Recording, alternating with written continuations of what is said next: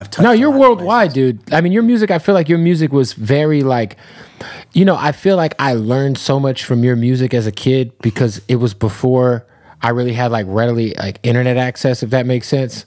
So like some of the shit like about like our government or just the world, like I first heard like you rapping about it. Do you hear that a lot? I mean, I think it was during a time in which people were living in a post 9/11 world that was really fresh. And a lot of individuals were scared. They were looking for easy answers, looking for ways to blame people.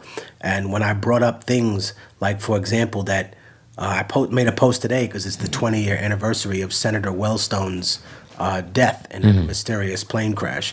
And he was one of the only senators after 9/11 that brought up the fact that bin Laden was a CIA asset.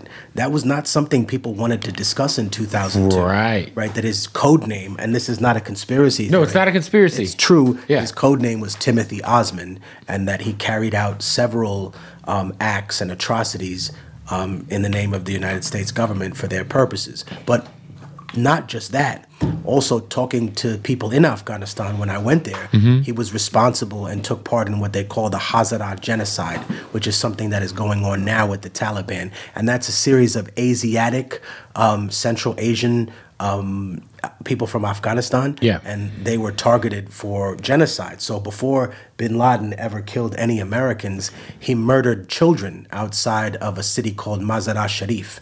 And Wow. like I went to Afghanistan in 2009 to build an orphanage and a school with the profits from an album that I had called The Third World with DJ Green Lantern.